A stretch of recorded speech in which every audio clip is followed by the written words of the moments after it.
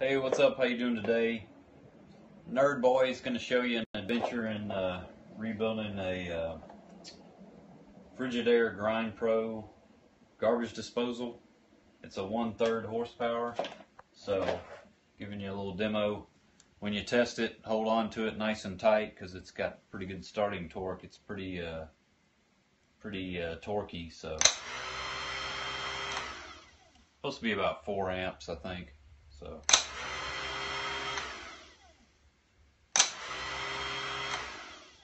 I'm going to unplug it so I don't cut any fingers off, digits.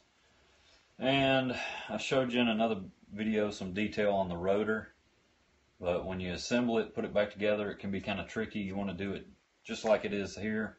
Start with this bottom part and put the rotor in, gently push back the brushes with the scribe or little bitty screwdrivers.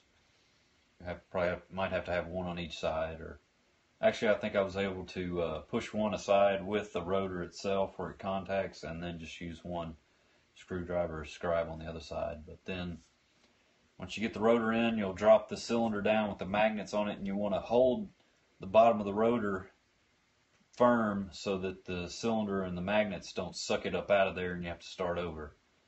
And when you get that down, put the plastic part with the two little, I think number 8 size studs that come all the way down through here. One of them's right here. And this is on here. It's a left-handed thread. Keep that in mind. So instead of righty-tighty, lefty-loosey, it's the other way. And the reason I had this thing failed in the first place is because it got clogged up and didn't get unclogged for a long time. So this whole part rusted up real bad, and this outer steel part. These two parts are actually stainless. You can't tell that now because I've coated it.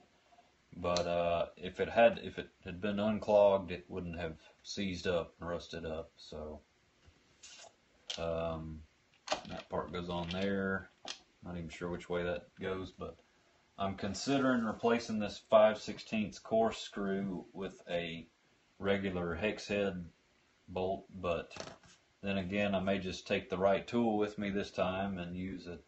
I think it's a T25 Torx bit, and that will probably work much better. But I couldn't tell up in there. I thought it was a Phillips, and it wasn't working too hot, so I wound up having to use a flathead. So I think that's about it, kiddos. Good luck. Wish you the best. Live long and prosper.